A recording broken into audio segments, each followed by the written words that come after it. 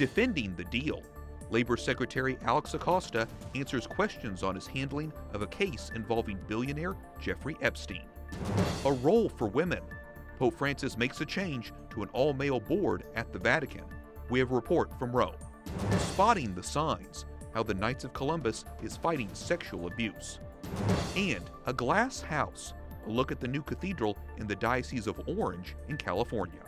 On EWTN News Nightly for Wednesday, July 10th, 2019.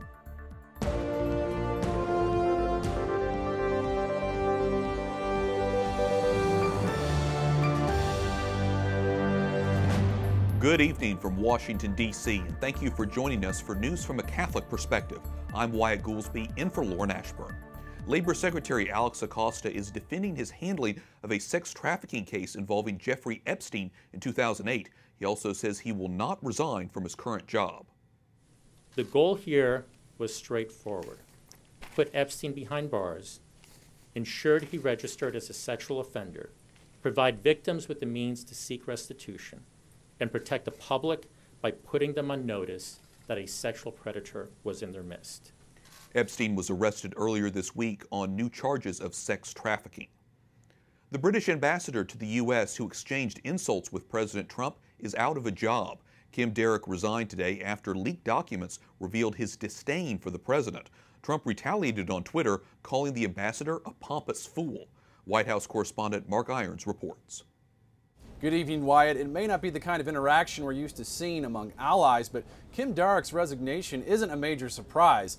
After his remarks became public, President Trump vowed to no longer work with the British ambassador. In his resignation letter today, Ambassador Derrick said, "The current situation is making it impossible for me to carry out my role as I would like." Just days before President Trump had tweeted, "We will no longer deal with him," following leaked documents, quoting Derrick saying things like this about the Trump administration. "We don't really believe this administration is going to become substantially more normal, less dysfunctional, less unpredictable, less faction-riven, less diplomatically clumsy and inept." Today, Vice President Mike Pence's chief of staff, referring to the resigning ambassador. I think the reality was that in light of the last few days, his ability to be effective was probably limited, so it's probably the right course. Following Derrick's leaked remarks, the president also tweeted insults, calling Derrick the wacky ambassador, a very stupid guy, saying, "I don't know the ambassador, but have been told he is a pompous fool."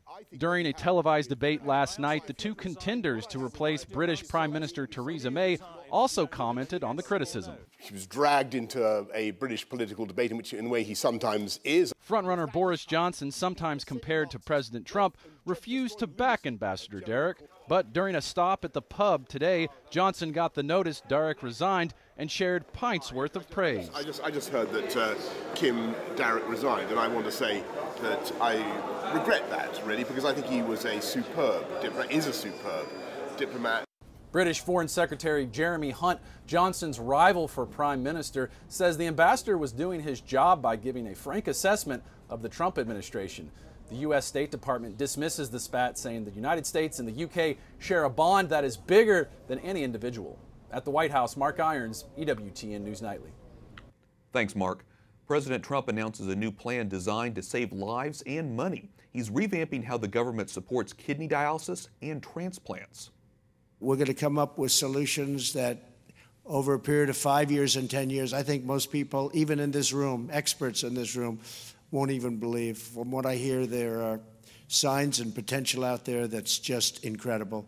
The president signed an executive order to encourage better kidney treatment, speed up the transplant process, and make it easier to get dialysis at home. The order is aimed at helping the 30 million Americans who suffer from kidney disease. Some of the initiatives will take time because they require new government regulations. Big Brother or Big Security? The Secret Service, Transportation Security Agency, and other federal agencies are testing facial recognition technology, but some Catholic groups worry it could violate human rights. Correspondent Jason Calvi gives us a look at the debate over the issue in Congress today. The promise of faster lines through airport security. This system will allow us to build a world-class travel system in the U.S. This will be the envy of the world. A computer system that quickly recognizes your face, matches it with your passport. Today, top American security officials talked about how they're testing this technology. In Atlanta, The Delta Airlines kiosks use biometric identification to when the passenger checks in to make sure, should they choose to do so, to make sure that that person is actually the passenger who's ticketed on that particular flight. The computer's ability to ID your face is as close to you as your smartphone. First, I need to unlock it, and then we'll take a selfie, and then swipe up, and it knows it's me. But some Catholics worry about the government using this tech. Catholics in particular are concerned about respect for human dignity and welcoming the immigrant community here. Mary Beth Gallagher leads a Catholic group that signed onto this letter. It urges the Department of Homeland Security to immediately stop using facial recognition technology. It will allow ongoing surveillance without consent of communities and enable increased policing that will have a disproportionate impact on communities of color and immigrant communities. And we feel that that is something that should not move forward until we can guarantee the rights of the people that it's going to be used against. And some lawmakers pointed to when the tech gets the face wrong. Using this technology to help ICE target immigrants for deportation doesn't protect us from terrorism. It terrorizes hardworking families. And at the same time, those products could help police catch criminals. When somebody's in the public domain, as I understood in law school, there's no expectation of privacy. This technology, in my judgment, has really protected the nation. The TSA says it's testing the system at an international terminal in Atlanta. But the city of San Francisco has banned police and other city departments from using this technology. At the Capitol, Jason Calvi, EWTN News Nightly. Thanks, Jason. An appeals court appears to be leaning toward ruling a key part of Obamacare unconstitutional. 2 out of the 3 judges during a hearing seemed skeptical during their questioning of the attorneys defending the law. The Trump administration is hoping the judges will not allow the part of the Affordable Care Act that requires citizens to purchase health insurance.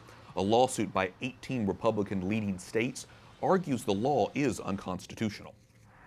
Homeland Security officials say there has been a 28% drop in the number of migrants seen by Border Patrol agents in the past month. The decrease is in part because of a crackdown on refugees by Mexico. The city of Mosul in Iraq remains in ruins 2 years after the military campaign to take it back from ISIS. One example, an 850-year-old mosque blown up by ISIS fighters as they fled the region. It's still in disrepair. One resident says he's disappointed by the government. The city was a battlefield for intense fighting between Iraqi security forces and the militants. The director of the Sistine Chapel Choir has resigned in wake of a funding scandal.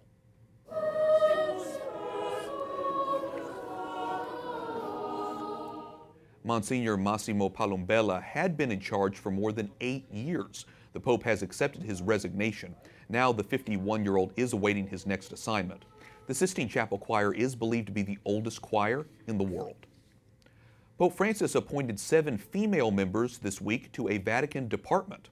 6 women are heads of the religious institutes, and 1 leads a women's secular institute. They're part of the 23 new members of the Congregation for Institutes of Consecrated Life and Societies of Apostolic Life. The appointments break with past practices of an all-male department. Many say it's a result of Pope Francis' call to put women in leadership positions within the Vatican. Joining us now is Solene Tadie, European correspondent for the National Catholic Register. Welcome back to the broadcast, Solene. What message is the Holy Father trying to send by appointing these women?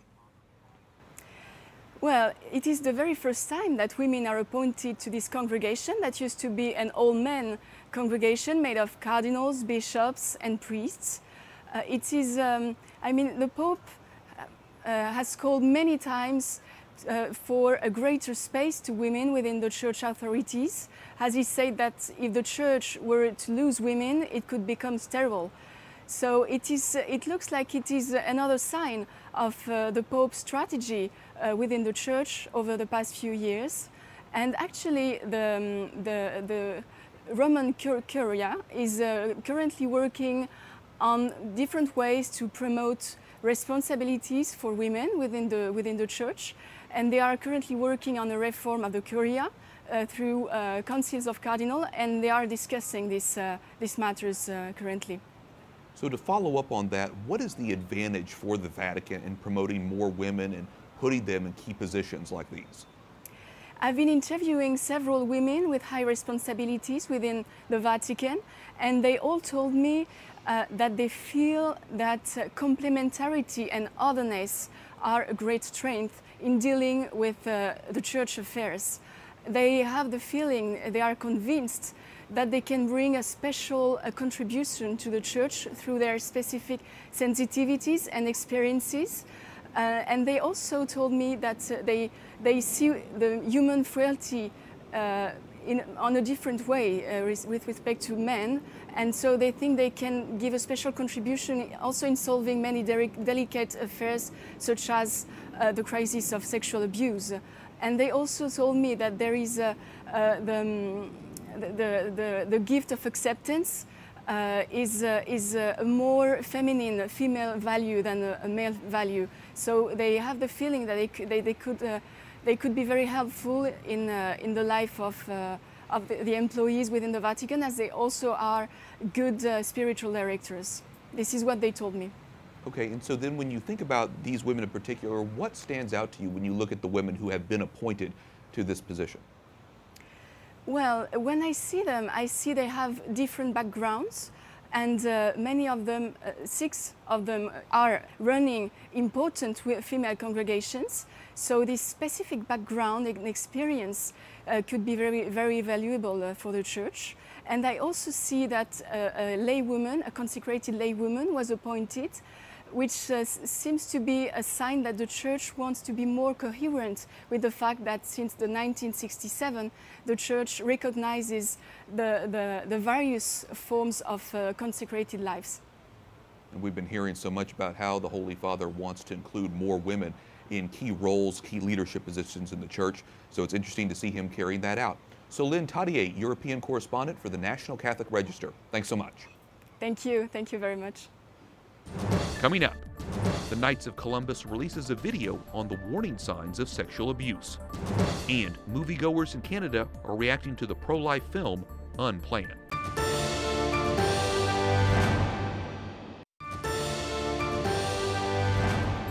Welcome back. I'm Wyatt Goolsby, in for Lauren Ashburn.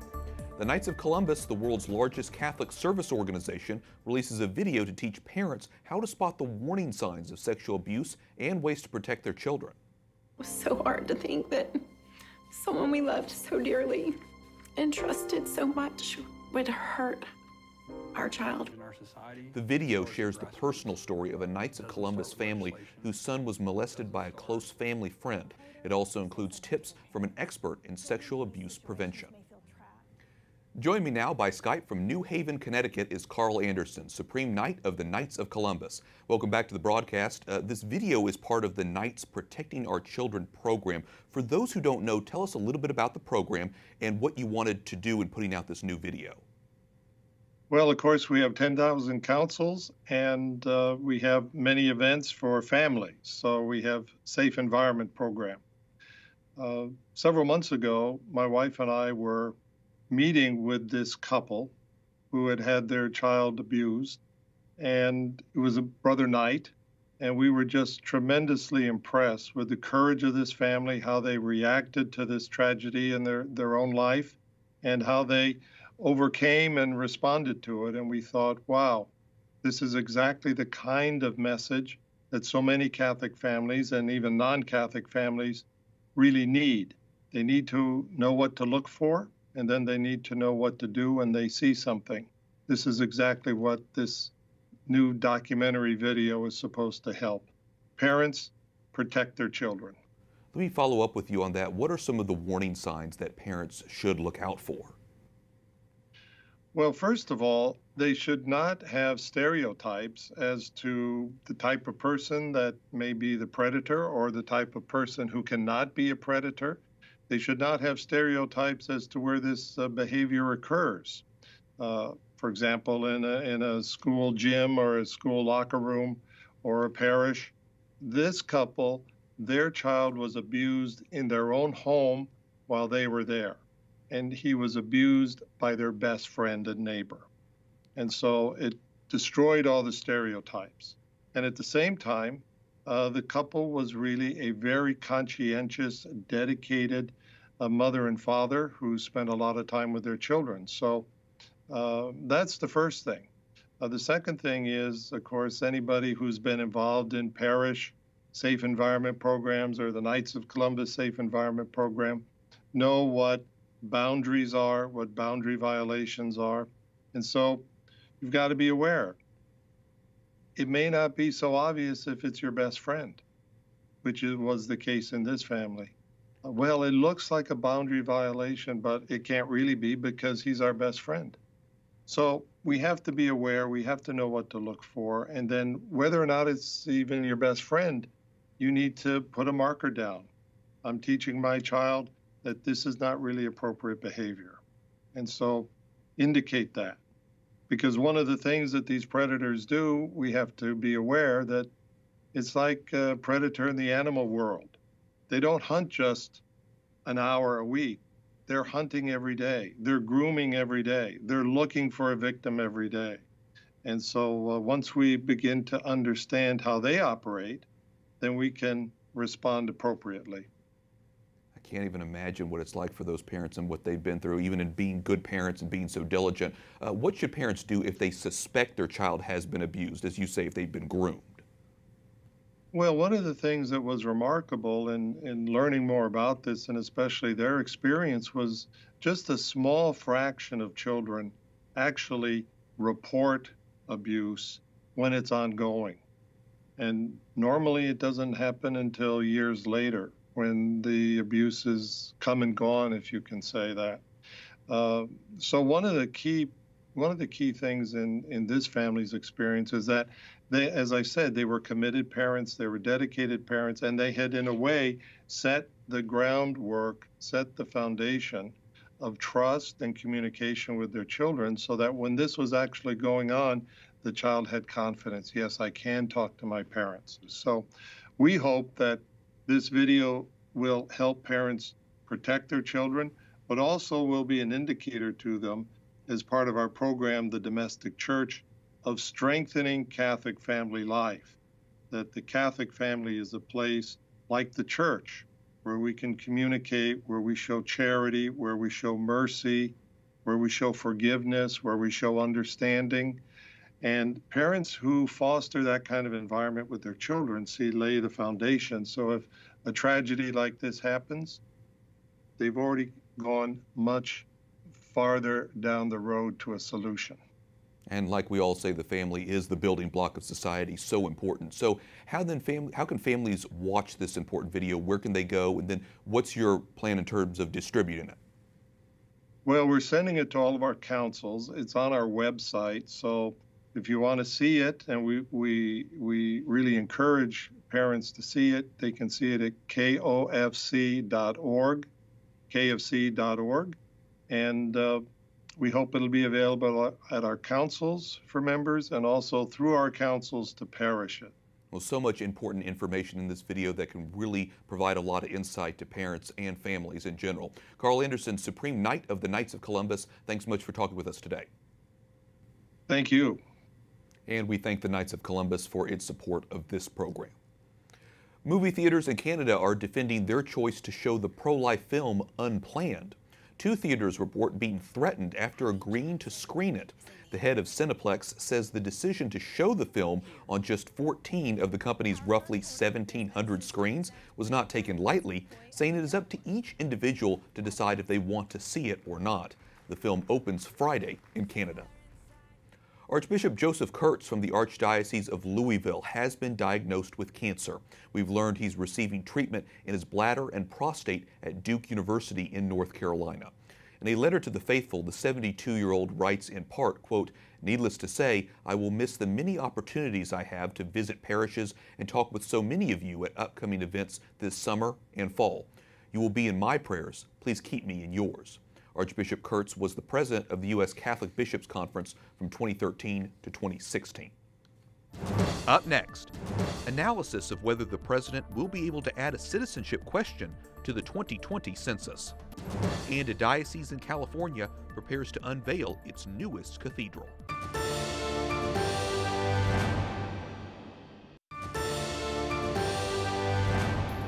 Welcome back. I'm Wyatt Goolsby, in for Lauren Ashburn.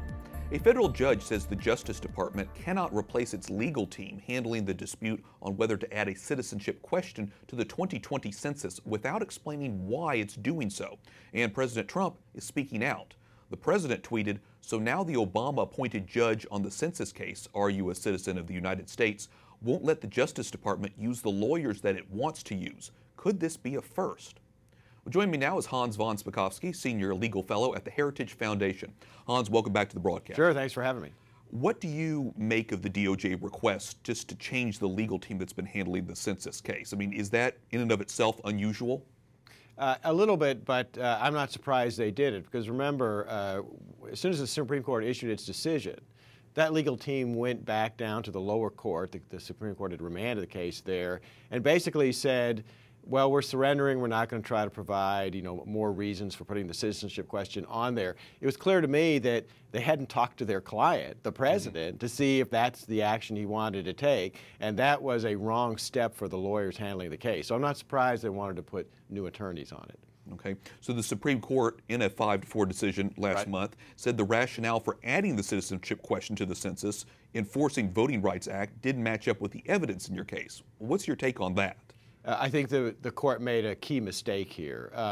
The Chief Justice joined with the 4 liberal justices to say that the rationale was not sufficient, but this was after the Chief Justice, along with the conservatives, found that it's both constitutional to have a citizenship question and that the Commerce Secretary had the legal authority to do it. That should have ended the case right there. It's very unusual for them to try to say that the rational reason, and it is a rational reason, I used to enforce the Voting Rights Act at the Justice Department, this data is needed to enforce it. That was not a good decision by the Chief Justice. I think he made a crucial mistake.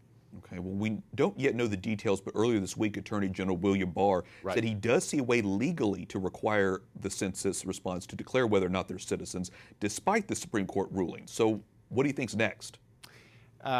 He didn't give any details on how they're going to do it. I suspect they probably are looking at the president potentially signing an executive order to do this. The reason that might be the way to do it is that the Supreme Court was reviewing the rationale given by the Commerce Secretary under a federal statute called the Administrative Procedure Act. The APA does not apply to the president. So that would short circuit, I think, the court's review of that. It doesn't mean a lower court might still not try to issue an injunction against the president, but I think this is a way of getting that done. Okay, we'll be following this to see what results as all this continues to sort of play out. Hans von Spakovsky, Senior Legal Fellow at the Heritage Foundation, thanks so much. Sure, thanks for having me. Finally tonight, the Diocese of Orange in California is set to introduce a long-awaited and much larger place to gather and pray. Much, much larger. Christ Cathedral is 88,000 square feet and features nearly 11,000 glass panes. The rector says he hopes, quote, through the beauty of this place, people will be drawn closer to the divine. The cathedral once housed a booming televangelist ministry. Converting it cost $77 million. The Diocese of Orange is home to more than 1 million faithful. EWTN also has a studio on the campus of the cathedral. EWTN will air the dedication live at 1:30 p.m. Eastern on Wednesday, July 17th, next week. A special preview show will air just before that at 1 o'clock. Visit EWTN.com for the full programming schedule. And credit to everyone who has been working on the cathedral's renovation. That facility certainly looks like it has come a long way. And that concludes our newscast for tonight. We thank you for watching. For the entire EWTN News Nightly team, I'm Wyatt Goolsby. We'll be back tomorrow with more news from a Catholic perspective. Good night, and God bless.